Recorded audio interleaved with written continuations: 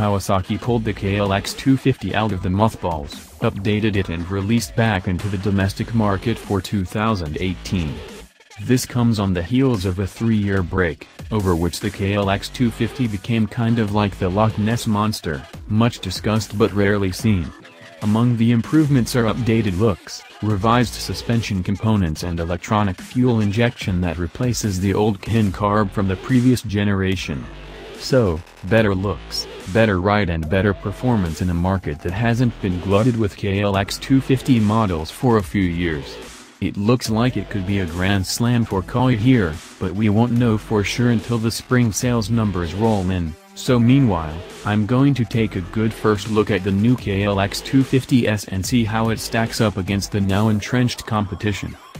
An angular headlight housing protects the Cyclops beam with a pair of standoff turn signals set wide enough to meet US lighting regulations for street-legal use. A vestigial fly screen provides some protection for the fully digital instrument cluster but little else, and since there's no windshield either, no matter what kind of weather you have, you're going to get all of it. Moving aft, a tall fuel tank dominates the upper lines ahead of a steep drop to the bench seat.